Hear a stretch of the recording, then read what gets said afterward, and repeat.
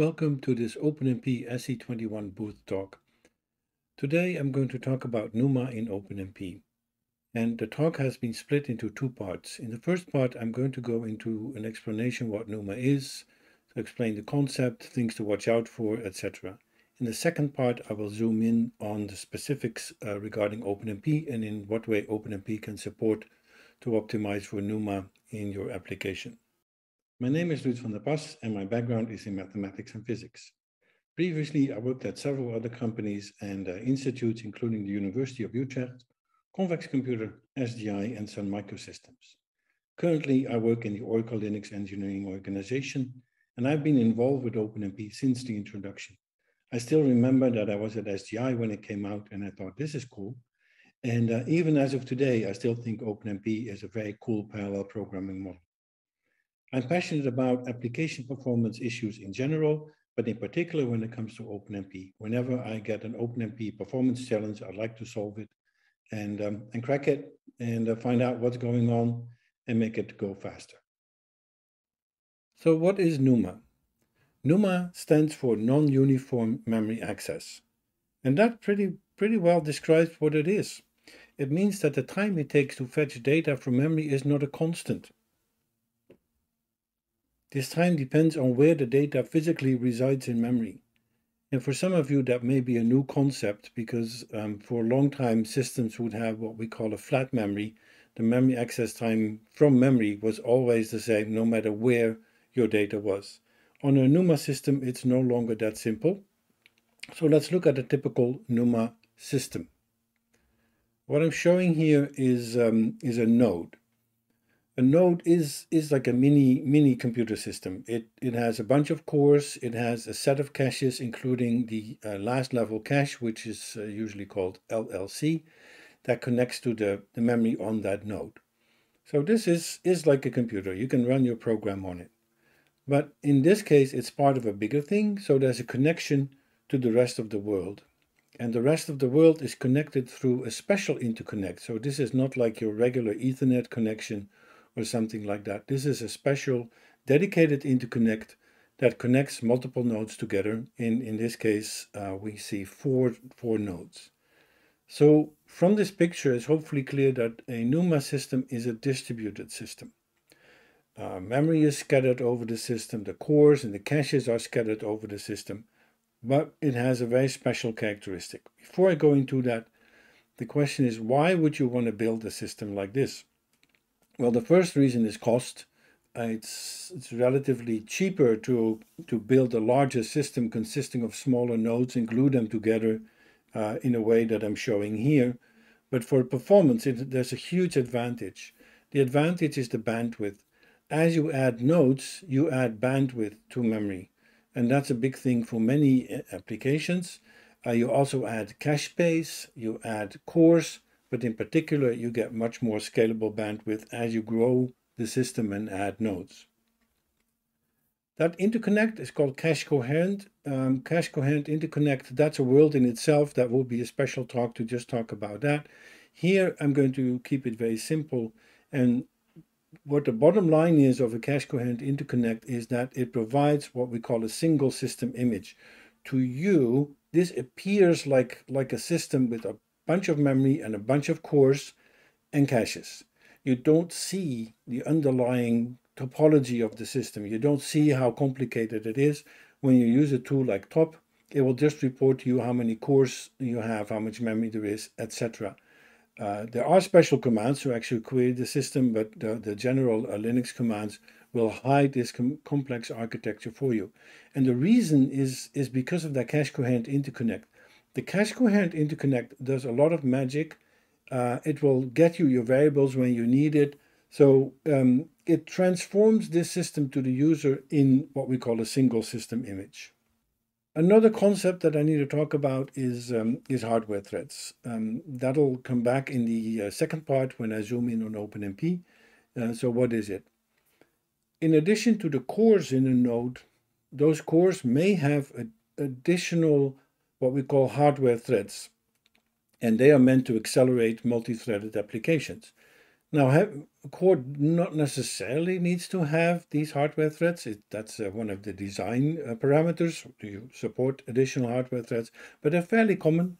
They're also known as hyperthreads, strands, and again, what it means is that the core has additional power to execute multi-threaded applications or multiple processes for that matter. This is the way a developer should look at a NUMA system in a way.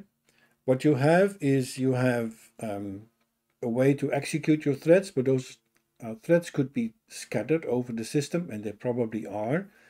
The same is true for your data. Your data is probably scattered over the system, and it's all connected together through some magic. And the magic will make sure that if you need some variable, wherever you are, you will get it. It doesn't matter in which memory it is, the hardware will take care of it. But there's a little thing about performance. And I now want to talk about local versus remote access types. And that also explains the name, non-uniform memory access. Let's say your thread is executing in the top left corner somewhere in one of those cores and it needs some data. In the good case, it will get it from the local memory. We call that local access, and that's the fastest you can get at the memory level. You can't get any better. That's your goal in a way. In that way, you get the best performance out of your memory system. But it could also happen that your data is further away, and we call that remote access. Remote depends on the topology of the system. In this case, there's one hop. There could be multiple hops. It could get fairly complicated. In any case, a remote access is always slower than a local access. How much depends on the architecture, depends on the state the cache line is in, and other things. But the rule of thumb is local access is good, remote access is bad, and you should try to avoid it wherever you can. That brings me to why NUMA tuning matters. I sometimes get asked, like, why do you care so much? Why should I care about the underlying architecture? Well, I hope this slide, once and for all, settles that discussion. What I'm showing here, the performance in gigaflops of a matrix vector multiplication written in C. It's a highly parallel algorithm. You can compute all the dot products in parallel. So it's a very parallel algorithm. You almost can't get it any better than that. And what I'm showing is the performance for two versions of that algorithm. One didn't take NUMA tuning into account, and that's the green line. And as you can see, even all the way up to 64 threads, there's no scalability. There's hardly any performance gain at all. It's very poor performance. On the other hand, with the NUMA tuning applied to this algorithm, I got pretty good performance. And ultimately, on 64 threads, the NUMA tuned version is a factor of 22 faster. So that's significant, and I hope that's compelling enough for you to be interested in NUMA and tuning for NUMA. I now want to talk a little bit more about data, because hopefully by now it's clear that a NUMA architecture is all about where's my data. And you need to know that in a NUMA system, every memory page has a home node, as it's called. That's where the data lives. You may get a cache line that's moving away from the home node and in a cache elsewhere, but at the end of the day, that home node has to be kept up to date with any changes that you make. So where's the home node? That's controlled through what is called a placement policy. There are different placement policies, and the placement policy controls where the home node is of that page in memory. And a commonly used policy is called first touch. So what is that? With the first touch placement policy, the data page is allocated in the memory that is closest to the thread accessing this page for the first time. So what does that mean? You have sort of your data, you haven't done anything with it. The moment you start using that data, that's when the home node is decided. And it's decided by giving it to the thread that uses that data for the first time. So that's what first touch does. The name is fairly well chosen. It pretty much reflects what's happening. And for good reasons, this is the default policy on Linux and other OSs. I'm not sure whether all OSs have this as the default, but certainly it's quite common. And the reason is that this is the right thing to do for sequential application. If you're running single-threaded, what you want to have your data as close as possible to wherever you're executing. And that's exactly what first touch does. Now, in the definition above, it talks about memory closest to the thread, because it may happen that your local memory is full, and in that case, you'll get a nearby memory. The operating system will try to find you a memory as close as possible to where you are. Certainly, again, first touch is really good for a sequential application, but when you look at a parallel application, that's not so obvious. For example, it can easily happen that all your data ends up on a single node, in the memory of a single node. Well, what if other threads need that data too? They'll have to go and fetch it. That will take longer. So that's when performance becomes an issue. Memory performance becomes an issue. So a first step towards tuning for memory is to avoid that all data is in the memory of a single node, because usually that's not a desirable situation. It happens in case your data initialization is sequential. So yeah, that's just the way it is by virtue of first touch, because in that case, a single thread touches the data and defines the home node. Luckily, very often there are very easy solutions to get around this. And here's a simple example, but it's actually quite typical of the kind of things you need to do when you want to better control where your data ends up. I have a loop here and I'm initializing a vector A to 0, very straightforward. If I wouldn't do anything, one thread would execute this loop and that would define the home node of that vector A. What if I don't want to do that? Well, you simply parallelize it, in this case with the parallel 4, and with the static schedule, as you probably know, in OpenMP, that means the loop will be chopped up in pieces. Each thread will execute a piece of the iteration space, and that means each thread will have a slice of A in its memory. So you automatically distribute the data, and this is how you leverage first touch and take into your advantage. First touch will now make sure that every thread has a portion of A, if that's of course what you want. Be aware that all memory allocations are on the level of the virtual memory page, not individual elements of cache lines. It's on a larger granularity. A virtual memory page is typically 4 kilobyte, 8 kilobyte, maybe 64. So that's the unit of allocation. Another thing I want to talk about is thread affinity. Thread affinity provides a way for you to specify where threads should execute. And you often use that to get your thread close to the data. You sort of, in a symbolic way, you know where your data should be, and you want to get your threads close to it to minimize the memory access time.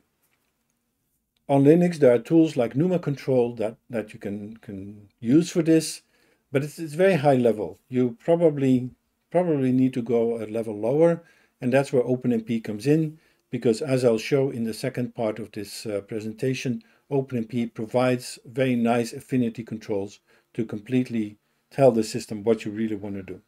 But be aware, NUMA control can be used. It's often a good way to do some sanity check.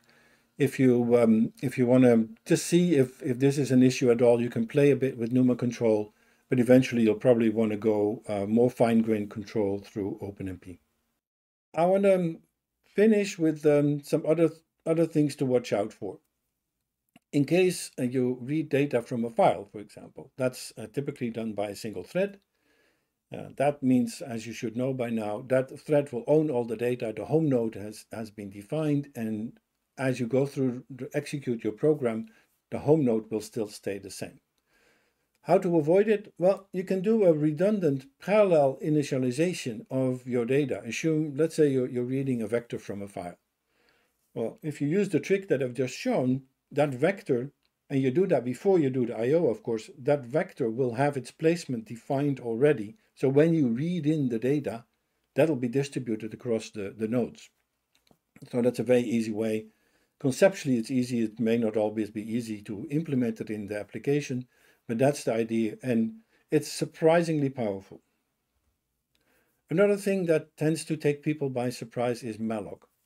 Malloc does not really allocate data. What it does, you request the operating system, give me this chunk of memory, and it will tell you it's available or not. And if it's available, nothing is done yet. All the system does is reserve that block of memory for you. but no allocation has been done. So what will happen then when you start using the data, that's when, by virtue of first touch, that's when the home node is going to be defined. So when you malloc data, again, nothing will happen until you start using that data that you've just allocated, like typically initialize it. So make sure that the thread that needs that block of data actually initializes it to make sure the memory access time is lowest. Last, another one to watch out for is calloc.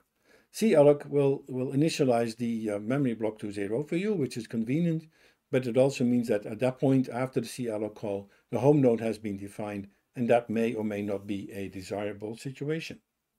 So to wrap it up, this short overview of NUMA, I hope it has helped you to understand better what NUMA is about, the kind of things to watch out for. I also introduced some of the key concepts, like a first touch definition, the home node, the whole concept of memory allocation, where things go, the fact that you have the transparent memory access, but you have the difference between local and remote accesses. I hope that's all a little clearer now. And some of that will come back in the second part of the talk, where I'm going to show you how you can use OpenMP to leverage a NUMA architecture. Remember, the strength of the NUMA architecture is the scalability. You have a lot of bandwidth, so if you can exploit that, you can get very good performance. You also have additional cache space scattered over the system. If you can take advantage of that, you can get really good performance out of a NUMA architecture. For now, thank you. As always, stay tuned. And in case somebody tells you OpenMP does not scale, just correct them and say bad OpenMP does not scale. Before I go, there are two websites that I want to point out. First of all, there's openmp.org. Openmp.org is your place to go for anything about OpenMP. I would bookmark that site and visit it quite often. There's a lot of things happening around OpenMP. On this website, you will find the specifications, not only the new ones, but also the older ones. There's a forum where you can ask your questions and you get a qualified answer. There are other users, but also language committee members that will help out with answering the questions. So a really good place for your OpenMP questions. There are reference guides. Events are announced. There are links to all sorts of videos, other material like books and articles. So it's really a good place to visit quite often, openmp.org. Specific to this event, SE21, there's a website where we will collect all the videos and the PDFs of the slides. So if you want to look at some talks, you want to watch them and download the PDF, just go to this website and you'll find all of them nicely grouped together.